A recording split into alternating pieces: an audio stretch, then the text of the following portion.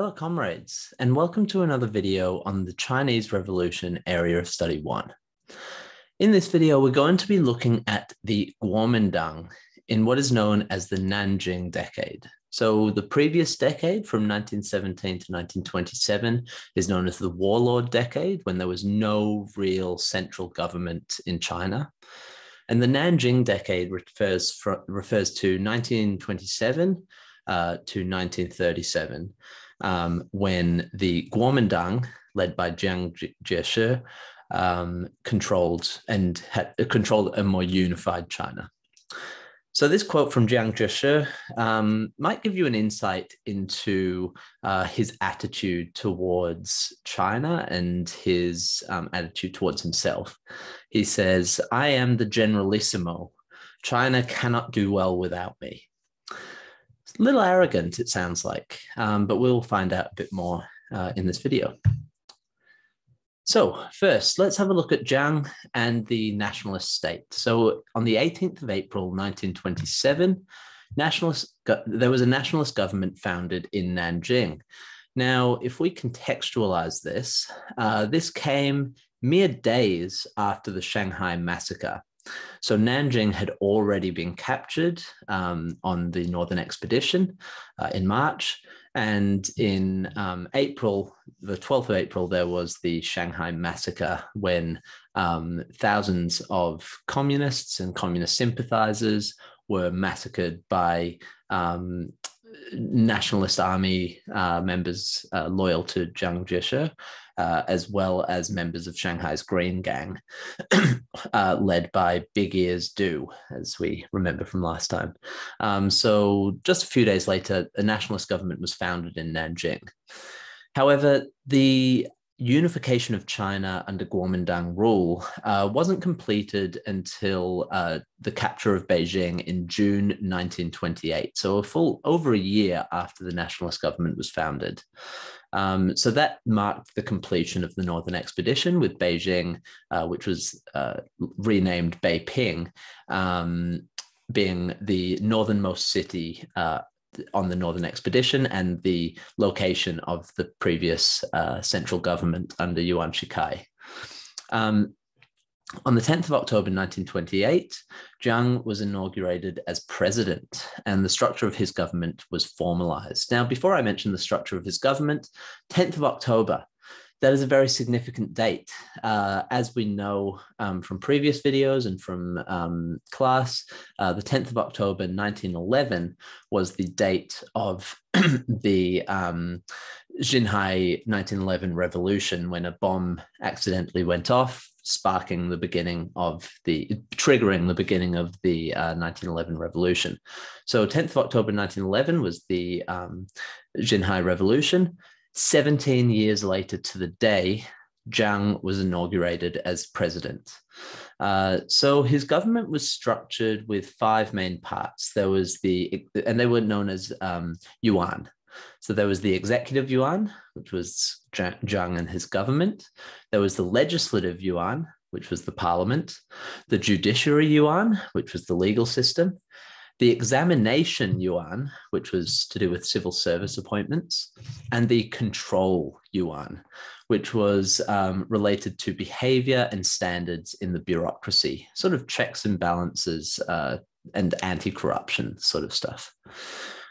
In March 1929, the Guomindang announced that the party would monopolize power on behalf of the people for the period of political tutelage.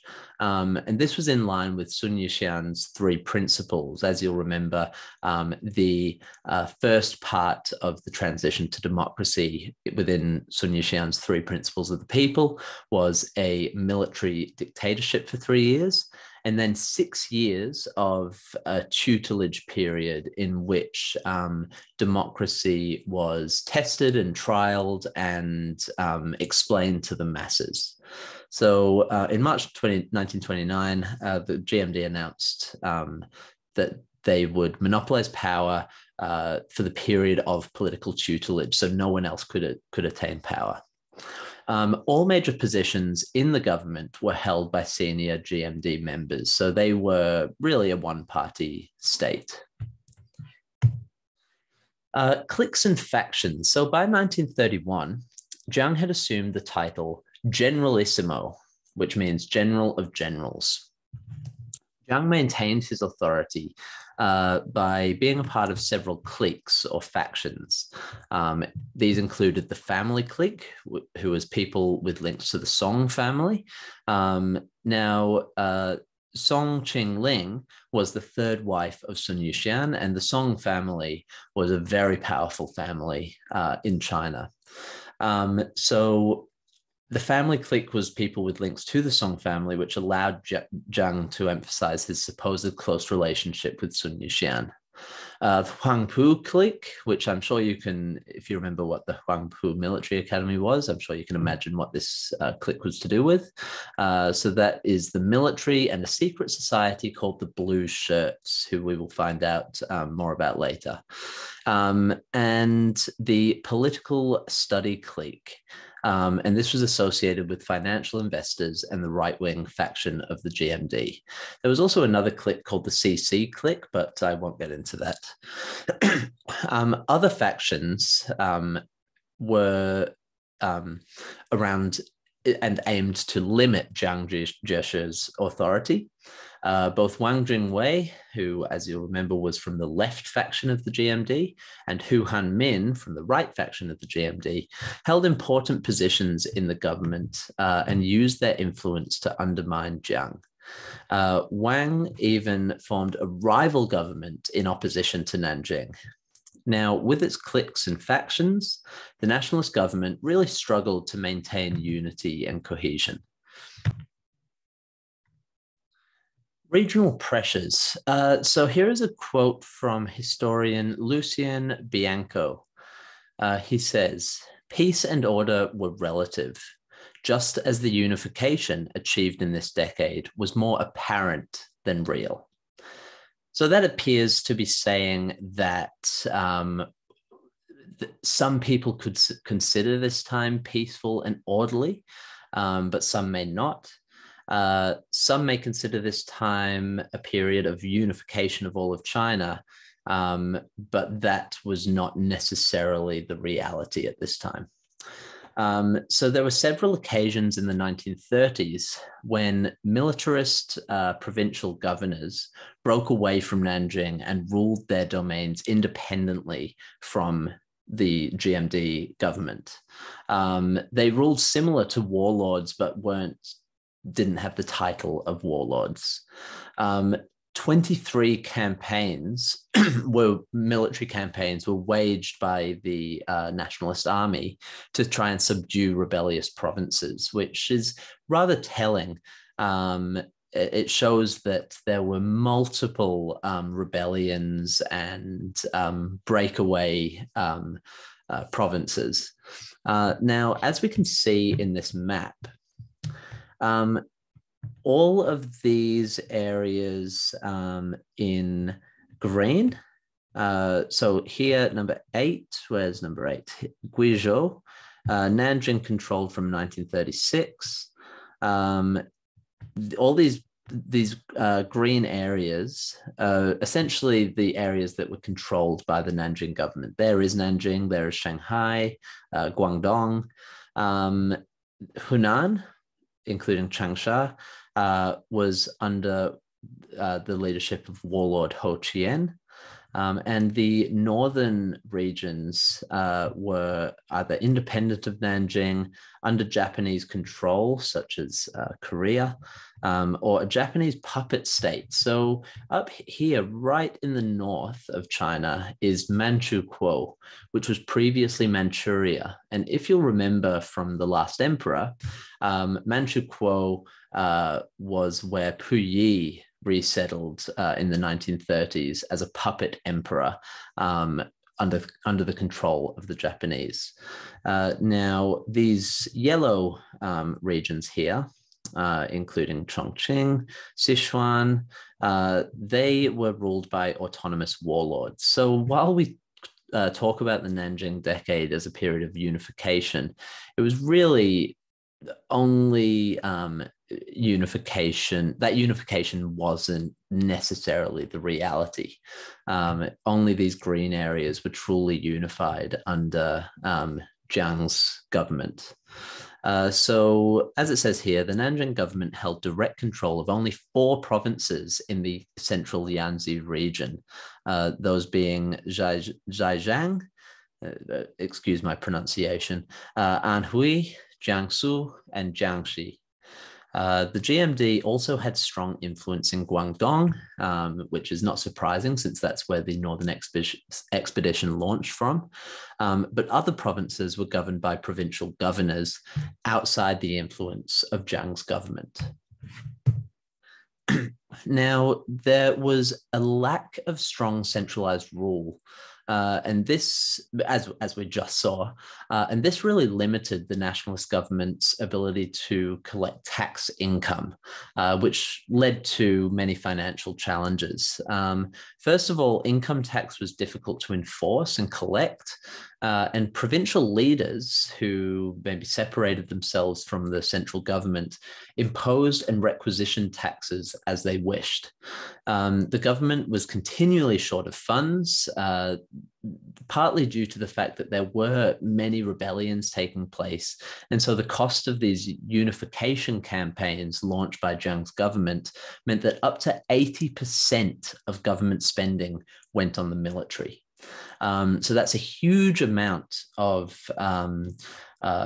finances going towards military spending. The GMD government budget was in deficit, which essentially means that they were spending more than they were making throughout the entire Nanjing Decade, with the government spending yet more than it had coming in. Inflation became an issue in the later years of Guomindang rule, and we'll talk a bit more about that shortly. Now, we've mentioned some of the negatives, some of the sort of facades, such as the fact that it perhaps wasn't as unified as we like to think. However, there were many modernization programs that took place under Jiang's leadership that were really quite positive and progressive. So here's a quote from historian William Kirby. He says, "The nationalists made stunning accomplishments from a position of unenviable weakness." So there were accomplishments. It wasn't all failure for Jiang and his government.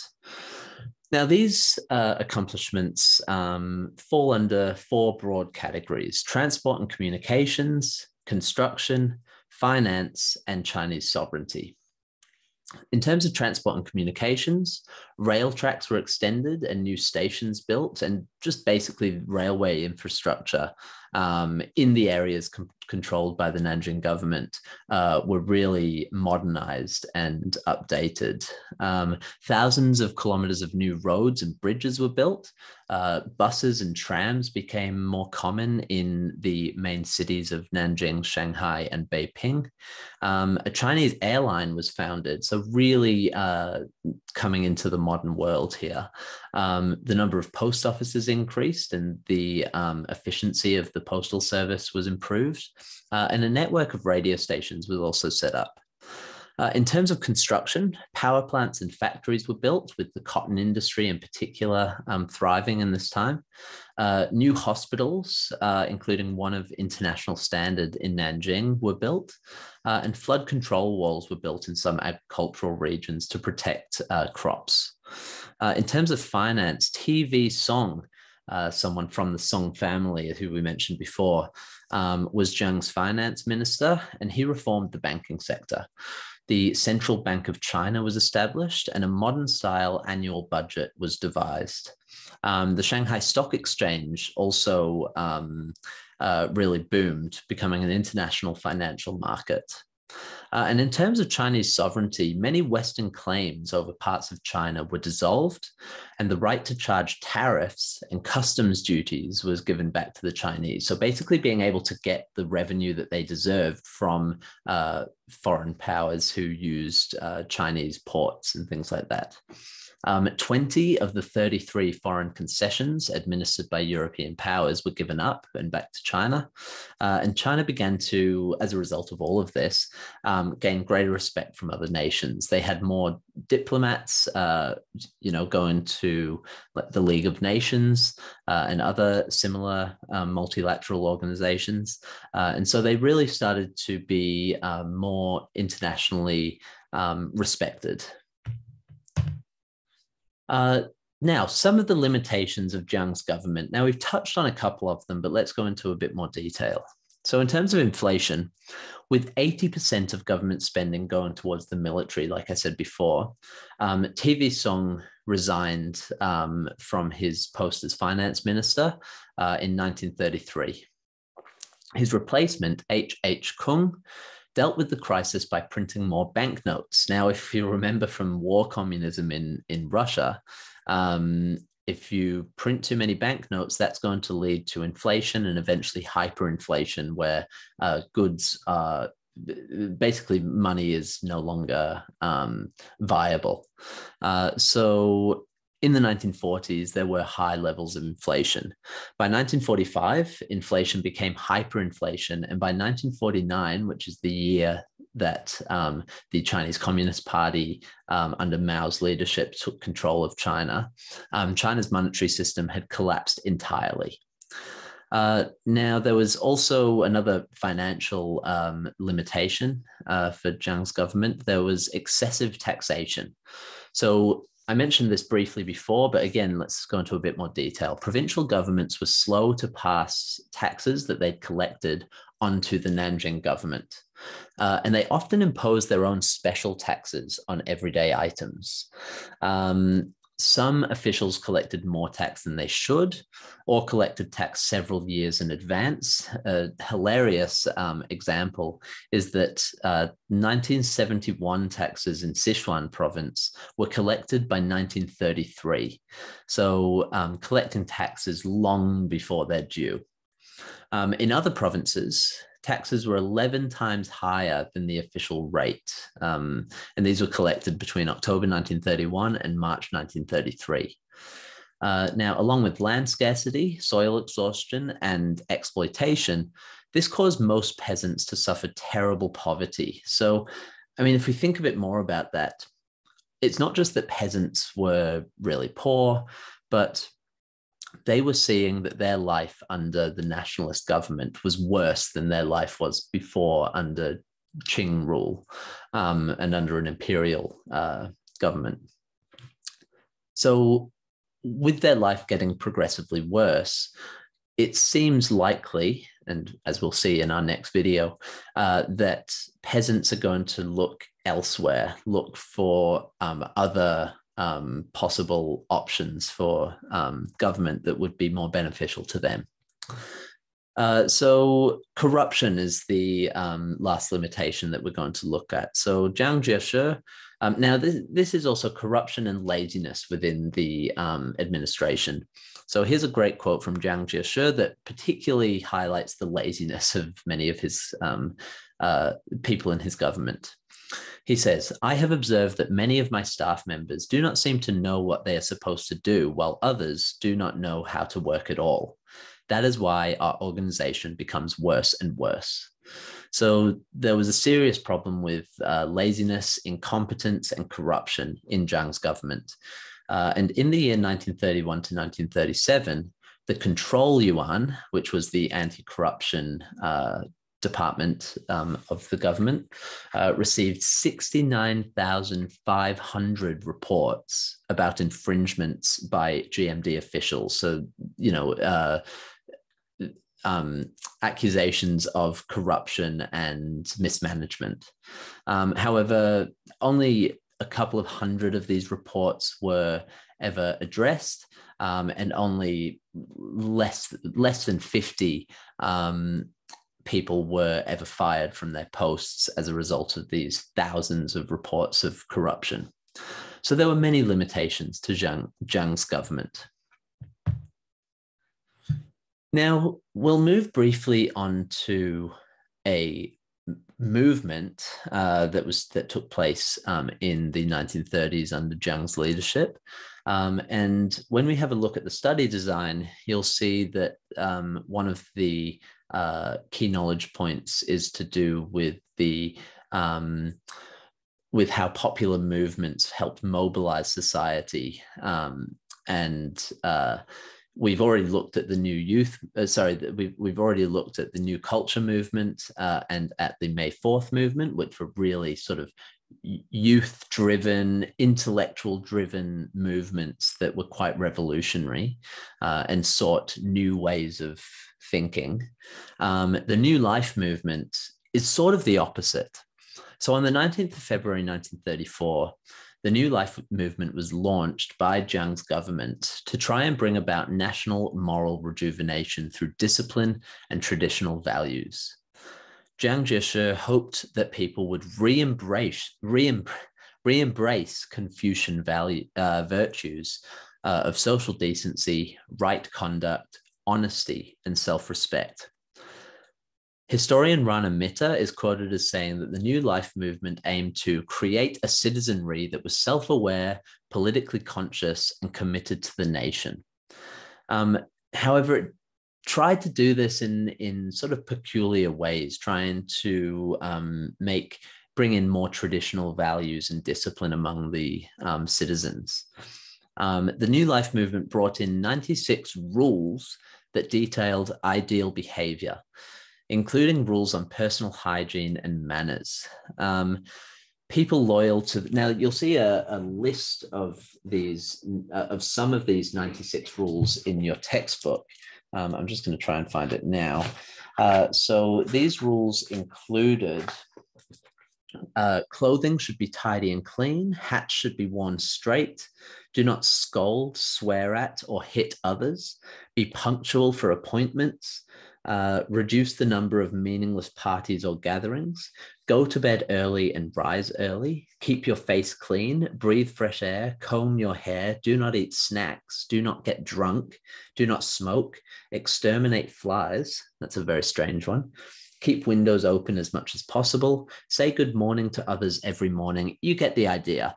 It's rules about how people should live to be polite members of society that embrace Confucian values that have been around for thousands of years. Now, people loyal to the nationalist regime enforced these rules through methods of violence and intimidation. On top of that, women were meant to regulate the household and were required to dress modestly. If we think about the role of women in the revolution, you will see when we start learning more about the CCP that similar to Bolshevik Russia, communist Russia, women were given far more freedoms and were seen as equal or at least equitable in society. The New Life movement brought about more traditional roles, gender roles.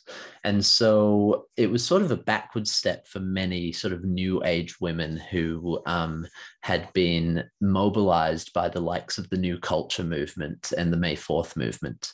So this movement is sort of the opposite to those other two. Like I said before, it really took a backward step for a China that was really trying to modernize and come into the 20th century and come into the modern world. Now, this last slide is about Jiang Jieshi and accusations that he was a fascist. Historian Frederick Wakeman describes Jiang's ideology as Confucian fascism. And Jiang was supposedly inspired by the likes of Mussolini and Hitler around this time. This is, of course, just before World War II. Jiang is quoted as saying, "Can fascism save China? We answer yes. Fascism is now what China most needs. And in this picture, he does look a bit like a fascist, doesn't he? In 1932, a secret brotherhood called the Blue Shirts was founded at the Huangpu Military Academy. Now, we mentioned the Blue Shirts before, and I told you we'd get back to them. They swore an oath to advance Jiang's supreme leadership by any means, including violence. And it's estimated that by 1935, there were 14,000 blue shirts who infiltrated many organizations such as the police, banks, the military, and the bureaucracy. The blue shirts assassinated thousands of communists and communist agitators. Now, the Nationalists claimed that 24,000 communists and 150,525 left-wing sympathizers were arrested and reformed between 1927 and 1937. On the flip side, communist sources claim that during this same 10-year span, the GMD murdered around 300,000 people who were committed to the communist cause. So, you know, it's unclear which side is right or which side is more right, but you can see that there are different historical perspectives here based on, depending on whether they were nationalists or communists. Historian C.P. Fitzgerald says that the Chinese people groaned under a regime fascist in every quality except efficiency. So the Nanjing Decade for the Guomindang under Jiang Jieshi's leadership was one of enormous change. There was quite a lot of positive moves made to modernize China, but there were also many backward steps, many returns to traditional values, and this perhaps wasn't what many people in China were really seeking. The New Culture movement and the May 4th movement showed that young people in particular were really ready for changes to Chinese culture and changes and moves away from these traditional values. And if we think about the fact that the New Culture movement and the May 4th movement happened 15, 20 years before the introduction of the New Life movement, you can imagine that these what were students and young intellectuals during the warlord decade were now into their 30s and 40s, and so were probably not all that pleased with the move back to traditional values. So I did mention in my last video that with the Shanghai massacre and the completion of the Northern Expedition, China's story turns into one of two separate Chinas. There was the nationalist GMD China and the communist China. So this video has looked at the nationalists. Our next video will look at the communists. I hope you found this video useful, and I will see you next time.